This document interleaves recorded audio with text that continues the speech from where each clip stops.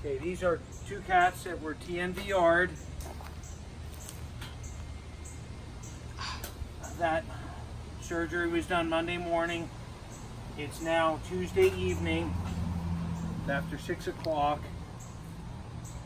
These cats are ear tip, microchipped, distempered, rabies. You always want to aim the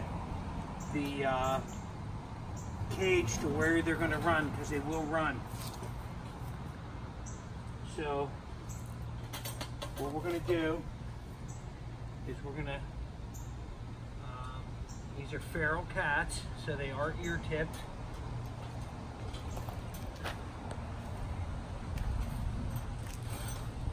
And we're going to let him go. Okay? It's okay, baby. It's okay. It's okay. It's okay, baby. So the next one is coming here. And I left them covered, if anybody was curious, I left them covered in a nice area. They cannot control their body temperatures when they're under anesthesia. So a male you'll want to keep at least 24 hours and observe and make sure that they're okay. Females at least 48 hours and make sure that they're okay before you let them go. If you don't see them, if they're wobbly or something like that, certainly don't leave them out. If you look in the cage, we put some newspaper in there. This way they're comfortable. There's water and food, although they flipped it over. And then we put this in our warehouse with cardboard underneath.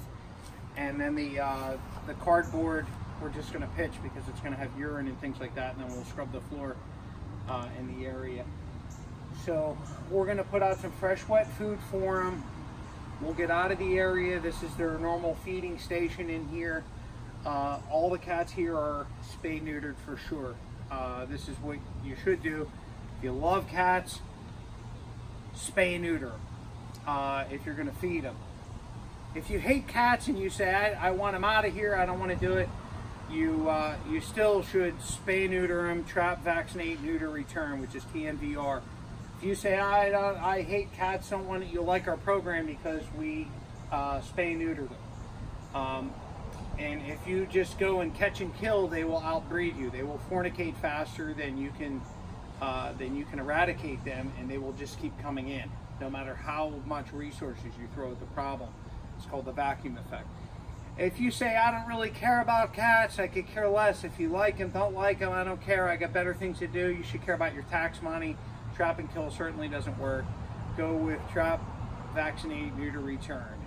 So TNVR, it just works. I've seen it happen here in not only Millville, New Jersey, we've done it in Thailand, we've been in touch with people in Philadelphia, it works, Baltimore, Maryland, Washington, D.C., anywhere where it's implemented and it's widespread. It's got to be supported by the government. The government here in Millville has been receptive to trap, vaccinate, neuter, release, and we have it in our ordinance to support it.